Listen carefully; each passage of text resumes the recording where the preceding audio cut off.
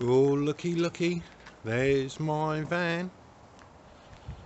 What's this all about? So my bedding, everything's up, such a mess. Well, here we go, time for an adventure. I'm in the van. Right, I had a quick stop to go and get some food from Morrison's and got really lucky, got myself a whole cooked chicken for £1.38, just as they were putting the yellow label on it. So that's good, that'll be my tea for tonight.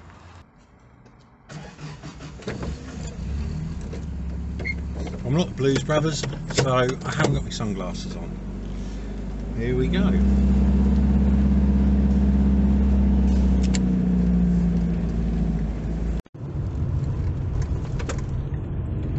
Diversions. Let's take a little drive through Lowestoft.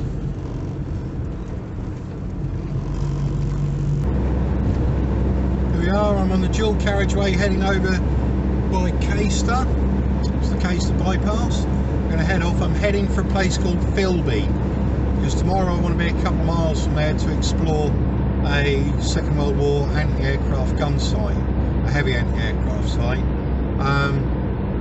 which is supposed to be pretty much complete. So I've been about half an hour so far, probably another quarter of an hour and I'll be there. So more then. So I'm just coming through Philby now, and there should be a car park up here on my right. I think there might be one on the right, one on the left actually.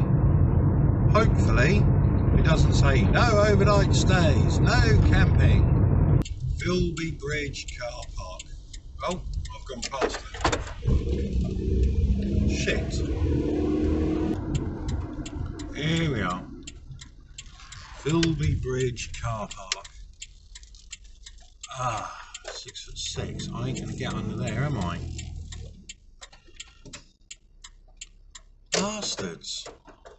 Well, here I am. I've pulled up outside Maltby Church. So I'm right where I want to be actually. If anyone comes and says I've got to move, I'll say I'm claiming sanctuary. Right, so got my toilet, got my jet boil, got my fridge, got my diesel heater, my solar panels. They're not going to do any good tonight. Bed's flat, I've just got to put the bedding on. So I'm going to crack on with that now. There's quite a lot of bedding there. There we go, bed's all set up, 6 pillows, so it's a sofa bed. Look at that. Look at that. It's comfy, cosy, nice. Looking forward to this.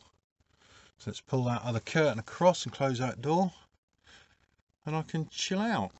So over in the distance there's a building. The sky is lovely. I don't think we can see the stars, can we, on here? There's the moon. Lovely and clear. This is just a field, a big wide open flat field. I can see the glow of Yarmouth in the distance, and I can hear muntjac barking nearby in the woods. Well, it's not what I'd call toasty in here at the moment. If I look up there on the carbon monoxide alarm, it's giving me 8 degrees. So it's time to stick the heater on and see how efficient and effective it actually is. So let's get started. Turn it on. So I do set it nice and high to begin with. Give it a good blast out of all the air. There you go, 5.4 hertz. That's our maximum. Fan is started up. It's going to start sucking stuff through. Don't know why it's saying 0453. Maybe that's a clock. I don't know. 11.9 volts, 3 bars.